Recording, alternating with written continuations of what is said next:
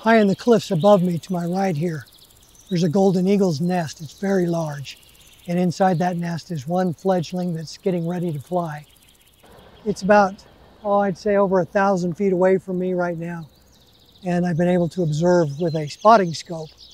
I've watched it one other time. I spent about 3 or 4 hours when it was younger.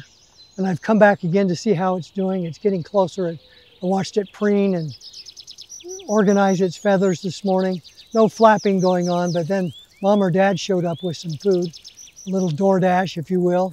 I've seen Mom or Dad bring a snake or other animals to feed this young fledgling golden eagle.